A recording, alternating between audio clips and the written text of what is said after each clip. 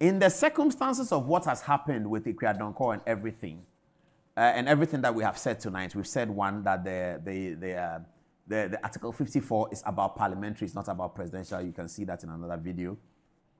We've also said that this is as a result of the Ghana Bar Association not showing up at the Consultative Assembly meetings where all of these things were discussed. And these are tougher legal issues. They are more technical. And you have had the group of lawyers represent. There were some lawyers in the room, of course. But if you had a lawyer's representation there, perhaps they would have looked at this a different way. So in the circumstances, we are suggesting that the Electoral Commission has a call to exercise their discretion. This is where we are.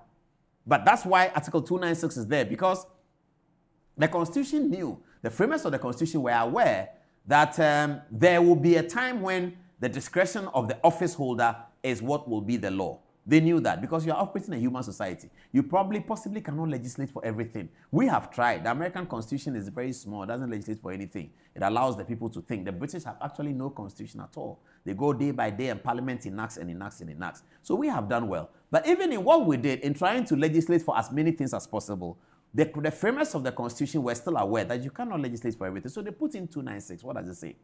Where in this Constitution or any other law, discretionary power is vested in any person or authority, A, that discretionary power shall be deemed to imply a duty to be fair and candid. B, the exercise of the discretionary power shall not be arbitrary, capricious, or biased, whether by resentment, prejudice, or personal dislike, and shall be in accordance with due process of law. Yes. C, where the person or authority is not a judge or other judicial officer, there shall be published by the constitutional instrument CI or statutory instrument regulations that are not inconsistent with the provisions of this Constitution or that other law to govern the exercise of the discretionary power. Lawyer, this is where the issue comes in. So if the Electoral Commission decides, and they can, that in the circumstances, they are going to take out Ekua Donkor's name because a party is not interested if they say so, and that they are going to ask ballot positions to shift below 3, that's going to create a problem. Yes. And the NDC are going to go to court. Exactly. What's going to happen? So generally, the court is, if the court is brought in, that's going to be a different ball game altogether, because now the court would have to look at issues of interpreting all the various constitutional clauses. You know, the court cannot add to the Constitution. No, the court will be coming in at the discretion level. Exactly. So they would have to interpret 296. That's what I mean. Yes. Because it's a constitutional provision. Yes. And they cannot. The add. Limitations are. They have to be fair. It has to be candid. It has to fair be and candid. Yes. Candid, I'm not sure it will apply here, but fair. Yes. So if a person has balloted to be at 7, and has you tell them money, to move to 6, that's unfair. Possibly because the person has spent money, incurred costs in putting together paraphernalia and things of the sort to campaign for that specific position. It may not be fair. On the flip side, on the other side, we also do not want a situation where we waste votes. So as much as possible, we should try and minimize vote wastage. So that's the argument the other side may make, that despite the fact that political parties may lose some money, it is a cost for democracy. And we all know democracy is an expensive venture.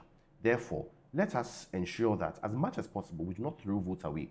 In 2008, the election, 2008, the number of spoiled ballots was actually third before, so it was MPP, NDC, spoiled ballots before the other candidates came in. Is that a demerit of our democracy? Everything has merits and demerits, but at the end of the day, it is the broader picture in the long haul. Okay, so the point you are making, if the other arguments where they say that we need to ensure that ballots are not just as much as possible. So that means take Ekua Donkor out. Yes. So would you leave the place blank? So what they may do is they can either leave the place blank, particularly as I said, they've printed. They may recall the ballot. They've said they've stopped the ballot tonight. Yes, and then recall wherever it's been distributed to or whatever. And then they can either leave it blank or blot it with black. So they can leave the number there, but all the space will be so that number 8 remains number 8. Yes, but would they have a justification to insist that political parties will be shifted on the poll? You see, the justification would then fall here, 296. That justification, is it fair?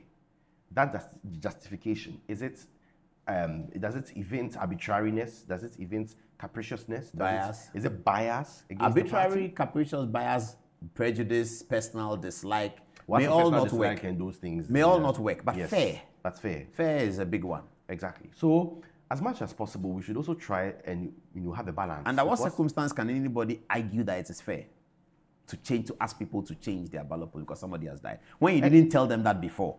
Exactly what I said earlier, that we will not be very fair to our democracy. Someone may say that, oh, but everybody knows that she passed, and therefore it would not make sense to attempt to, change the positioning because people most likely are not going to spoil their ballots from printing it there. But as I said earlier, we must try as much as possible to prevent such instances from happening. So the suggestion, or what I would think, is that we will just blot out that part and leave the numbers as What about the law? What do we do with the law?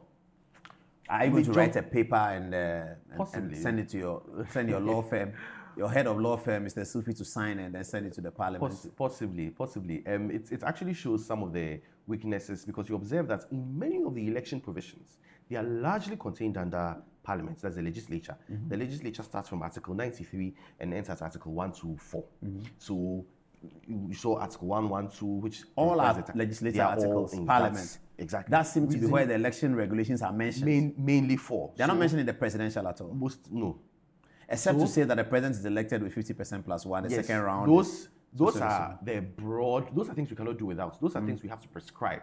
But as to the technicalities and the nitty-gritties, which particularly in a relatively volatile democracy like ours, I mean, now it's not that volatile. Doesn't it give us an opportunity to sort of look at all these things and see whether we can do what Americans do, where they add the running mates photograph to their ballot? Whether we can use this opportunity of Ekua Donkor's death and all of these things to now look at the regulations and sort it out. See, the American system, if they will get a number of, they'll get 4 or 5. Mainly Democrats, Republicans, then you can have some independent. Oh, sometimes they have 22 candidates. All running. Because I know now the 2020 election, there were plenty. Just 4 or 5. Oh, by the time they are running, there are plenty. But their system, they do not have a one-sheet ballots. I don't know if you so they give them papers. And then every state has the way they vote. So they have an X. You go with your pen. You have an X. So that's fundamental. But shouldn't we be adding running mates to the ticket? It would on also the ballot come to issue of design. Yeah, but you have the presidential candidate. You have the photograph of you have the party logo. Okay, so we can have maybe the space for the presidential candidates can be divided into 2. Yes. So the left is president, right is possibly. So that in case of anything, but. Does that mean that the party is going to put the vice there? What if the party replaces, maybe Ekua Donkor, maybe the party doesn't want Roman father to go? And so once somebody has died, everything changes. Exactly. So but the two who are there, they're both of them on the ballot. Yes, but I'm saying, what if the party comes for, let's say, Ella? Ella becomes running mate. Ella says, well, I don't like Roman father. What does that mean? She doesn't want Roman father to be her vice, her running mate. Despite the fact that the running mate has been fielded. Oh, no, but the Constitution says that the person choosing the running mate is the presidential candidate. That's what I'm saying. Yeah, so the Electoral Commission takes the name from the presidential candidate. Yes. So if there's a new presidential candidate, they will take the name from the new presidential candidate. Yes. And do you want Roman father? He says, yes. Okay. No. So if it's a no, and Roman father's name is already on there. You take him out as well. So but you are taking the presidential candidate out, so it's easy to take another person out. So that will also go back to issues of printing again. Reason I was saying that. As for the issues of printing, we are there now. We are going to do double printing, no matter how we look at it. Reason I was saying that democracy is an expensive endeavor. Yeah, it is. Whether you like it or yes. This issue of taking pen to cancel. But the other thing is, why are they printing the ballot paper so early? We're in October. Better safe than sorry. Particularly knowing but between 1st December and 3rd December, the 15 million ballot papers you printed necessarily may not be a problem. But aside from printing, there's distribution, there's security, there's logistics. There are some parts of the country you have to get with canoe. All their voices must be heard. There are some parts of the country they have to use helicopters. All those logistical arrangements must be made. But I can do that in a week. Are you sure? I'm guessing. And Americans do it. That's America. And in America... the military have helicopters. In America... How many? But in America, their election is relatively different because they live at the state level. And they're doing early voting and all of that. Yes. Okay. So it's the state level so it's sort of...